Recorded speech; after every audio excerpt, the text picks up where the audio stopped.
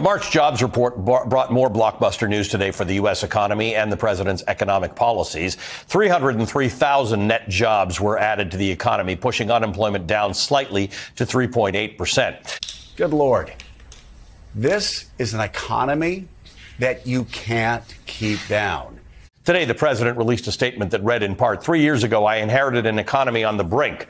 With today's report of 303,000 new jobs in March, we have passed the milestone of 15 million jobs created since I took office. Unemployment has been under 4% for the longest stretch in more than 50 years. Wages are going up. Inflation has come down significantly. We've come a long way, but I won't stop fighting for hardworking families. Okay, so what's the problem?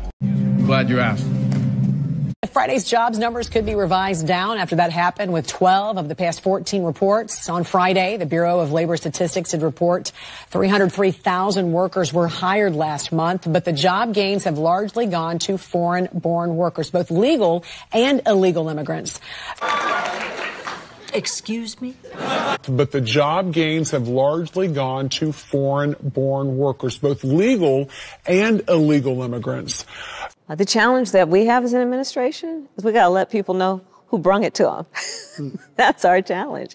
From February 2020 to this past March, the number of migrant workers grew to 3.4 million, while the number of U.S.-born workers declined by 78,000 over the same period.